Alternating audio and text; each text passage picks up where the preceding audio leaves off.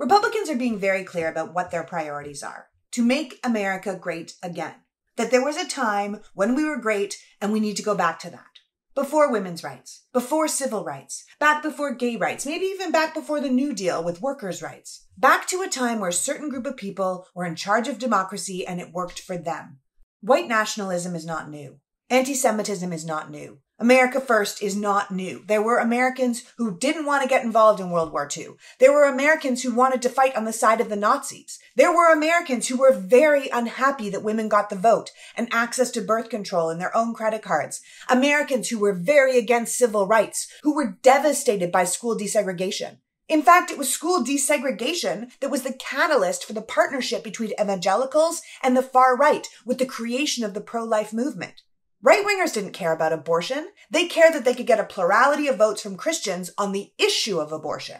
It wasn't about life. It was about control. It's always been about control. The faith of the true believers is irrelevant. The fear that these people stoke, the people they marginalize, the fingers they point, they're not based on real true problems. They're a means to an end, a calculated decision to regain power that is paying off. The Republican government has gone all in supporting the crumbling white Christian power structure with men and money at the top. Democracy was allowed to continue provided it continued to support them. But when it ceased to do that, as it did with the election of a black president, and the majority of the population's continued acceptance and expansion of multicultural pluralism, then democracy itself ceased to be useful. The Republican Party is no longer about small government and low taxes. It's about rich, patriarchal, top-down control.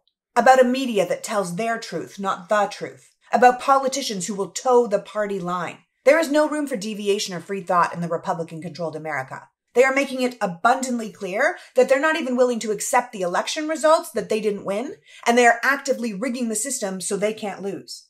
They don't even have full power yet, and they're already stripping people of their rights, having neighbor spy on neighbor, protecting law enforcement as they kill people in custody, pardoning their friends, demonizing the other, and unapologetically calling for one religion while scapegoating the rest. If you believe in democracy, in the rule of law, in human rights and religious freedoms, if you don't want to live in an oligarchy where the rich live under a different set of rules and we have no social safety net or honest government representation, then you are no longer a Republican. And you can't vote for them because they no longer represent your values or the future you believe in. Forget the letter beside the name. You didn't leave this party. The party left you, and you need to tell them so at the ballot box.